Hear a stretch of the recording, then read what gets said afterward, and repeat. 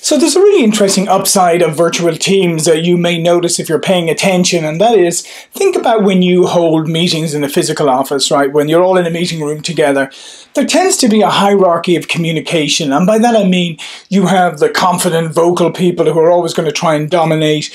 You have the people who are more hierarchically oriented and they won't speak if maybe their manager makes a point, they won't contradict it or offer anything. But then you have the quiet ones who don't offer much anyway because they're self-conscious and they're kind of intimidated.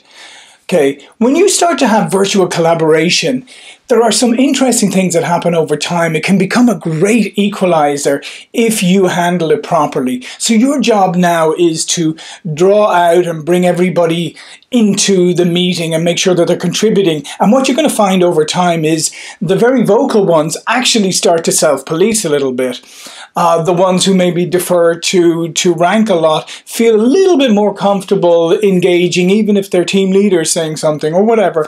And the quiet ones actually feel a lot more confident to interject because now there's a certain comfort or barrier because they're remote now or they're virtual, that they're not as self-conscious. So you actually can get a much higher level of collaboration. So your job is to really harness this dynamic now and make your virtual meetings and your virtual collaboration sessions so much more equal, dynamic, democratic if you like, and that way you're getting the most out of everybody and everybody's contributing. So you should really watch out for that and make sure you can harness that, and you're going to find that some of the people who in the past maybe not have contributed that much turn out to be phenomenal collaborators.